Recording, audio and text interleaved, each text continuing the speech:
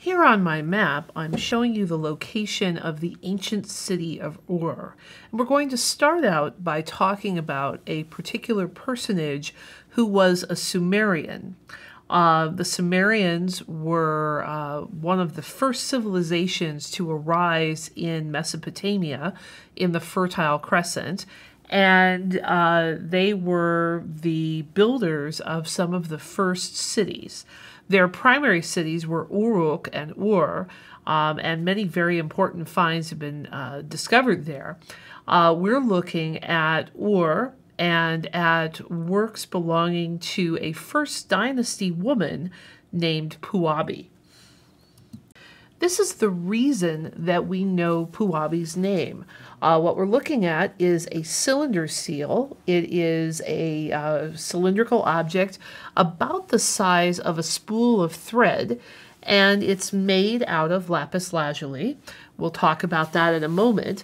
But first I want you to notice the impression made by this cylinder seal when rolled over a piece of damp clay, or in this case, I think it's probably more like an advanced dental casting type clay.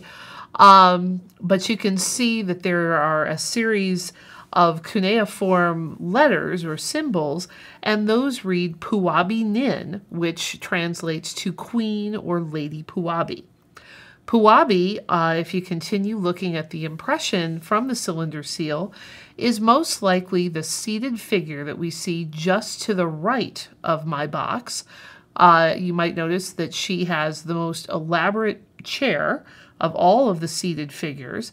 She's holding a drinking vessel, and she also has the most elaborate garments and hairstyle.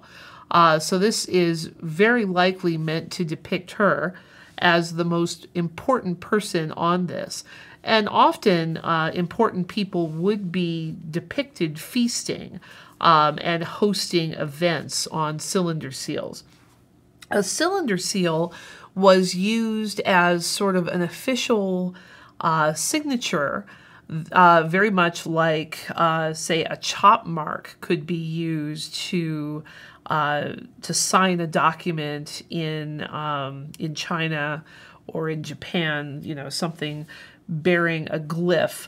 And cylinder seals were used to sign important documents, to seal envelopes, basically to establish the legitimacy of something associated with a particular person. If you take a look at this cylinder seal, it has a hole drilled through it, and it could have been worn on a thong around Puabi's neck, so it would always be with her and always associated with her. The reason that I brought this in, first of all, is that lapis lazuli, because of its hardness, its bright blue color, and the fact that in Mesopotamia, which was a flat floodplain, it was not a native stone. It had to be acquired from quite a distance away in Afghanistan. It was considered a very precious material. And it was associated with a number of things like protection, with the heavens, and that's discussed in some of your readings in more detail. It was also quite difficult to work, and so for someone to own a cylinder seal made out of this, first it was an expensive material, and then because of the difficulty in working it, the cylinder seal would have the additional expense because the laborer, the artist working on this, has to put more effort into it than they would for an easier material to work, say, for example, hematite or soapstone, for example. As a high status and also visually appealing stone, we also see lapis lazuli being used frequently in Sumerian jewelry. And when Puabi was buried, she was buried with some really impressive grave goods, including an entire jeweled cape, a gold headdress, and multiple wreaths of gold and beads and flowers fashioned from mother of pearl and lapis lazuli and gold and silver, as you can see. This is a reconstruction of her headdress. It also includes the reddish-orange stone carnelian. And you can see this at the University of Pennsylvania Archaeological Museum. The University of Pennsylvania and the British Museum cooperated on the excavations in Ur, and half of what was found in the royal graves at Ur is now in this country at the Penn Museum. So again, this is a high status material, one that was highly desirable, and it would have been a sign of status, of wealth, of taste. And then, of course, it also had the symbolic values that you've seen in your readings. Now we're moving to ancient Babylon, to the time of the Neo-Babylonian dynasty. That is the dynasty that took over after Babylon had risen and fallen, with great figures like Hammurabi. You might be familiar with the Law Code of Hammurabi. This is a bit later, when the Neo-Babylonian dynasty rises, first with Nabopolassar beginning rebuilding on the city, and then his son and heir Nebuchadnezzar really finishing ancient Babylon and creating what was considered to be one of the really glorious and incredible urban centers in the ancient world. And what's interesting is the way that this relates to Lapis Lazuli, because Nebuchadnezzar built a great entry gate to the city of Babylon and made most of that gate blue, and claimed to have made it out of precious blue stone. And sometimes in his inscriptions actually mentions lapis lazuli. But, as we'll see, it's not made of lapis at all. Babylon and many other cities in the ancient Near East was constructed primarily out of molded mud brick. And this is a display of mud bricks. You might know of them in the United States, particularly in the West, as adobe. You take mud and straw and sometimes dung, and you mix it all up and mold it. You see the mold in the foreground here, and then let it dry in the sun. And this is an inexpensive means of building material that's been used for centuries. In Babylon, however, Nebuchadnezzar chose to have baked brick used in many areas for greater permanence, because, of course, once the brick is baked, it doesn't break down with succeeding rains. And in his city of Babylon, on the Ishtar Gate, the great gate to the city that I was discussing, he actually had the bricks made of molded and glazed brick. So they were forced into a mold to get these relief designs. That's the projecting image of the lion head and mane that you see here. And then they were glazed using glass-based ceramic type glazes. And you might notice that the bright blue, particularly if you look in the row of bricks at the bottom, looks very much like lapis lazuli. Let's back up for a moment and look at the gate, both in a satellite view and in a reconstruction. The Ishtar Gate was one of two major gates going into the city on the north and south ends, and it was dedicated to Ishtar, the goddess of love and beauty and war. And lions were sacred to the goddess Ishtar, and so we'll see lions very much associated with this gateway.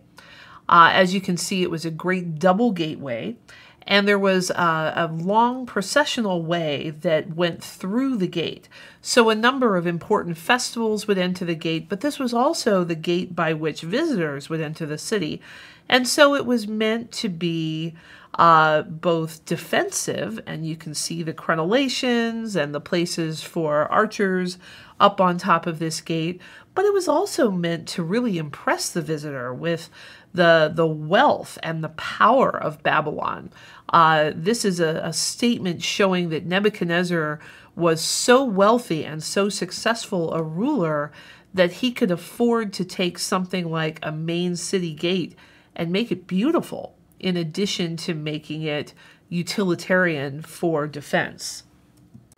The Ishtar Gate today is reconstructed inside the Pergamon Museum in Berlin. It's actually, there are more than one museum actually in that same building. So this is technically part of the Vorderasiatisches Museum, but most people think of it as the Pergamon Museum. And so it's actually reconstructed slightly smaller than the real gate would have been in Babylon, although as you can see from the size of these people, it's pretty impressive in its size as it is. They just had to be practical, and there were limits to what they could fit inside the museum building. As you can see, it is covered in that vibrant ultramarine blue brick, which is meant to resemble lapis lazuli. And in a lengthy inscription, which we'll look at in a moment, Nebuchadnezzar himself refers to constructing this gate of brick and blue stone. And the blue stone, he doesn't elaborate, but in other areas, in other inscriptions, talking about his accomplishments as king, he consistently tells us that he rebuilt temples using bricks of lapis lazuli. So here I've brought in details of the two creatures that adorn the gateway itself.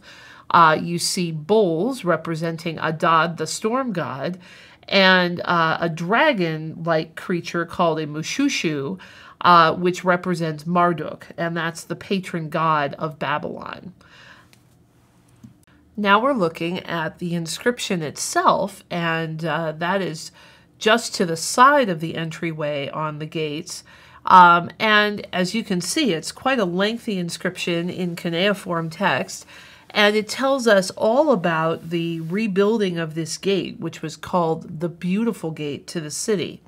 And in it, Nebuchadnezzar gives us a laundry list of expensive materials that he had imported to make this a beautiful and expensive gate. And so he talks about bronze, he talks about cedar wood for the doors, and then of course he mentions the glazed brick and blue stone for the gate itself. And this is meant to be a reference to lapis lazuli. And lapis was associated with the goddess Ishtar, with the goddess of love and beauty. It shows up in descriptions of her adorning herself with jewelry. So it's meant to be something pleasing to the goddess. But this is also an expression of the wealth and power commanded by someone like Nebuchadnezzar, who can afford, or at least afford to pretend, that he's building an entire gate out of lapis lazuli. So I've told you what this isn't. It's not lapis lazuli. But what is it? Well, first of all, in this detail, I hope that you notice that the really pristine bricks of both blue and yellow and black and white are not original. These are reconstructions made by the museum based on the originals in order to reconstruct the gate and part of the processional way around it. The original bricks are the ones that clearly look like they've been through a lot, and you can see those here. What this blue substance is it is a glass glaze based on man's earliest synthetic pigment, and that is a pigment called Egyptian blue. The Egyptians and the Chinese actually made the discovery of this pigment at about the same time, And the Assyrians adapted Egyptian blue for their own purposes and had a slightly different formula. So this is, most people tend to talk about this as Egyptian blue, but it might be better classified as Assyrian blue. Assyrian blue and Egyptian blue are a blue glass frit that is based on cobalt, and it actually fluoresces under UV light, but it creates this really brilliant, wonderful blue pigment that is much less expensive and much less difficult to refine than lapis lazuli is for making ultramarine blue pigment.